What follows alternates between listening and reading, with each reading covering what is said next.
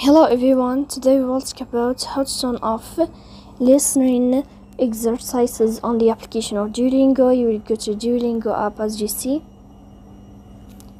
You will click here in this page. In this first page, you will find this sign of profile and you can click. After that, in this page, you will go to about this sign of settings and you will enter. Here in this list, you will click on this sign. If this sign changed, then you can know how to turn off listening exercises on the application of Duolingo. So please don't forget to support us, bell like and subscribe. See you next time in another video, and thank you for your attention.